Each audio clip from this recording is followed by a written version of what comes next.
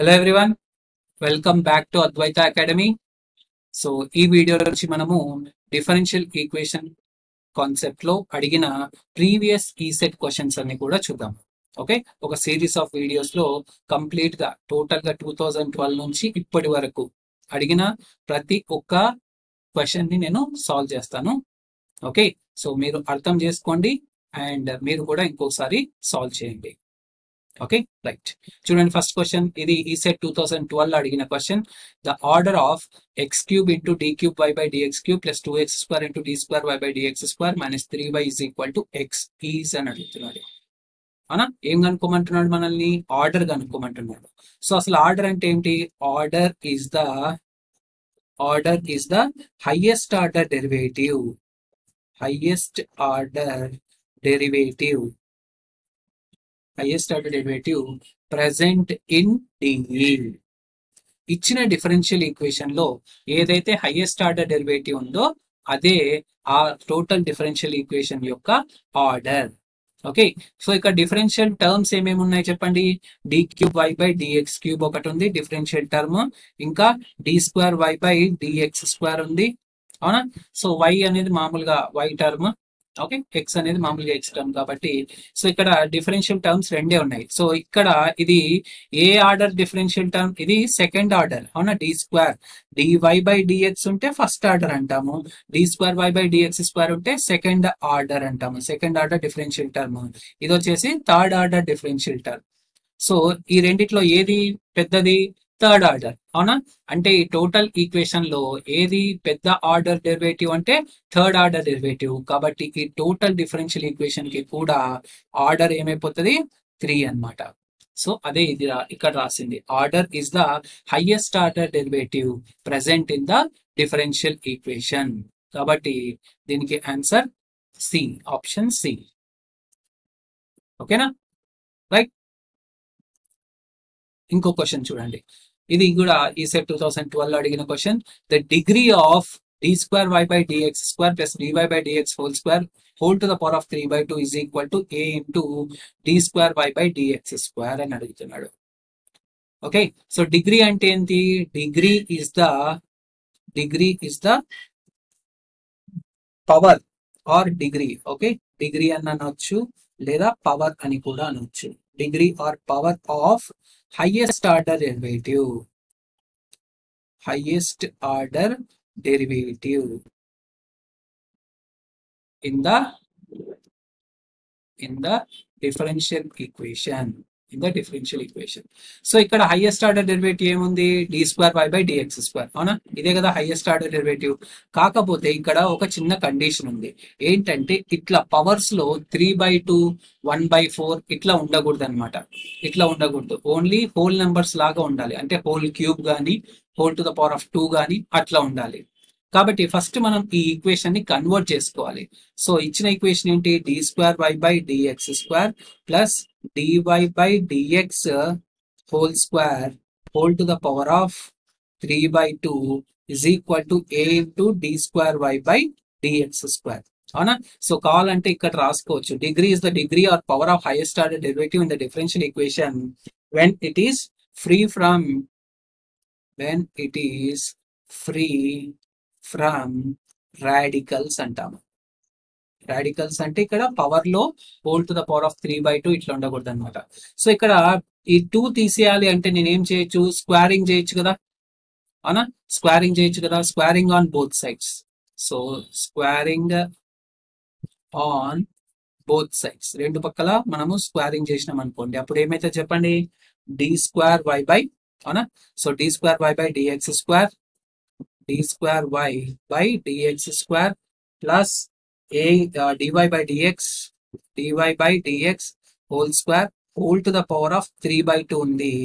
మళ్ళీ దీనికి స్క్వేరింగ్ చేస్తున్నాం కాబట్టి whole square is equal to A into, అవునా, రైట్ హ్యాండ్ సైడ్ లో ఏముంది? ఏ into D square y by dx square, D square y by dx square whole square రాయొచ్చు. ఇప్పుడు చూడండి, ఏ పవర్ ఇదంతా కూడా ఏ అనుకోండి.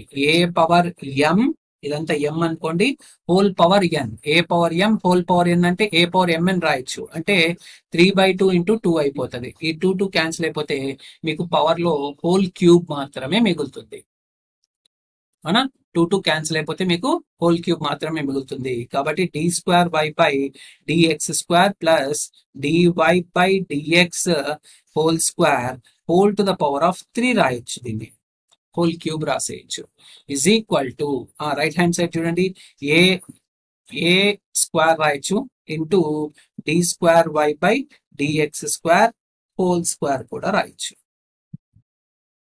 అవునా, సో ఇప్పుడు పవర్ ఏంటి? సో ఇక్కడ హైయెస్ట్ ఆర్డర్ పవర్ ఏముంది? సో ఇప్పుడు ఇది చూడండి, ఈ లెఫ్ట్ హ్యాండ్ సైడ్ లో ఉన్నది a plus B whole cube లాగా ఉంది కదా. అవునా, సో ఇప్పుడు మనకు highest order derivative, degree or power of highest order derivative అంటున్నాం. సో ఇక్కడ మనకు తెలిసింది ఏంటంటే హైయెస్ట్ ఆర్డర్ డెరివేటివ్ అంటే ఖచ్చితంగా అది d²y/dx². అవునా, అంతకన్నా హైయెస్ట్ ఆర్డర్ డెరివేటివ్ లేదు. మరి దాని యొక్క పవర్ ఎంత అంటే ఇక్కడేమో పవర్ 2 ఉంది.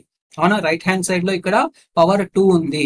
మరి లెఫ్ట్ హ్యాండ్ సైడ్ లో ఏమైతుంది? ఇక్కడ a plus B whole cube లాగా అయిపోతుంది. కాబట్టి దీని ఏం రాసుకోవచ్చు? a³ plus b³ plus 3a²b plus 3ab² గా రాయొచ్చు. మీరు ఎప్పుడైతే a³ రాస్తున్నారో అప్పుడు దీనికి ఏమైపోతుంది? d²y/dx² హోల్ క్యూబ్ అయిపోతుంది. అవునా, ప్లస్ b³ అంటే ఏం రాయొచ్చు మనము? dy/dx హోల్ స్క్వేర్, మళ్ళీ దానికి క్యూబ్ కాబట్టి whole to the power of 6 రాయొచ్చు. dy/dx హోల్ స్క్వేర్ మళ్ళీ హోల్ క్యూబ్ కాబట్టి 2 × 3 6 అయిపోతుంది. ప్లస్ 3a²b, 3a²b అంటే d²y/dx² a whole square into b అంటే మళ్ళీ dy/dx whole square plus 3ab², a అంటే d²y/dx² ప్లస్ ఇంటూ b² అంటే dy/dx ఆల్రెడీ హోల్ స్క్వేర్ ఉంది, మళ్ళీ దానికి స్క్వేర్ కాబట్టి whole to the power of 4 అవుతుంది. ఇజ్ ఈక్వల్ టు ఏమైపోయింది ఇక్కడ? a² into d²y/dx² whole square ఉంది. సో ఇప్పుడు ఇది కంప్లీట్ గా ఈక్వేషన్. అవునా, సో ఇప్పుడు హైయెస్ట్ పవర్ అంటే హైయెస్ట్ ఆర్డర్ డెరివేటివ్ అంటే d²y/dx². ఇప్పుడు చూడండి, ఇక్కడేమో d²y/dx² కి పవర్ ఎంత ఉంది? ఇక్కడ 3 ఉంది. అవునా, సో ఇక్కడ చూడండి, ఇక్కడ పవర్ ఏమో 3 ఉంది, ఇక్కడ పవర్ ఏమో 2 ఉంది, ఇక్కడ పవర్ ఏమో 2 ఉంది. అవునా, ఇక్కడ పవర్ ఏమో 1 ఉన్నట్టు, ఇక్కడ పవర్ ఏమో 1 ఉన్నట్టు d²y/dx² కి. ఇన్ని టోటల్ గా ఇన్ని టర్మ్స్ ఉన్నాయి d²y/dx² లో. వీటన్నిటిలో హైయెస్ట్ ఏంటి? 3. కాబట్టి దీనికి వీటన్నిటిలో హైయెస్ట్ పవర్ ఏంటి? 3. కాబట్టి దీనికి డిగ్రీ వచ్చేసి 3 అనమాట. దీనికి డిగ్రీ వచ్చేసి 3. సో అదే చెప్పింది, degree is the degree or power of the highest order derivative in the differential equation. Okay, so highest order derivative d²y/dx² అని తెలిసింది.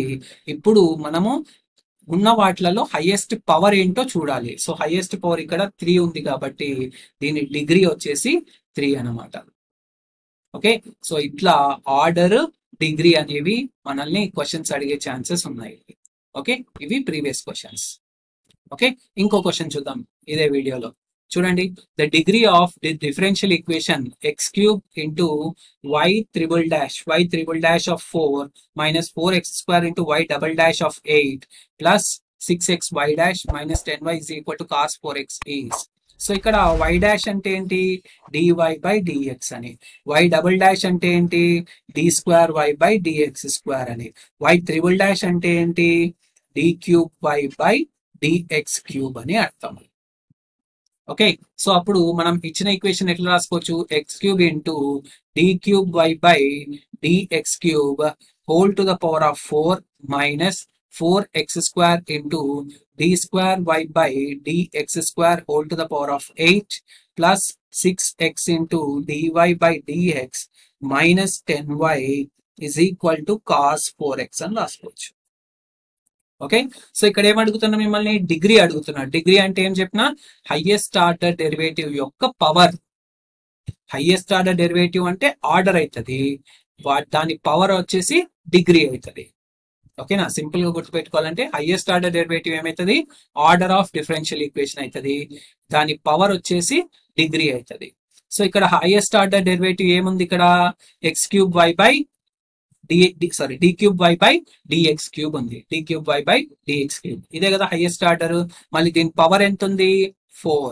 దీని పవర్ ఎంత ఉంది 4. కాబట్టి ఈ డిఫరెన్షియల్ ఈక్వేషన్ కి మనకు డిగ్రీ ఏమైపోయింది, డిగ్రీ ఈజ్ ఈక్వల్ టు 4. ఎందుకంటే హైయెస్ట్ ఆర్డర్ డెరివేటివ్ ఏమో d³ / dx³ దాని పవర్ వచ్చేసి 4 కాబట్టి ఈ డిఫరెన్షియల్ ఈక్వేషన్ కి డిగ్రీ ఏమైపోయింది 4. So option C is correct.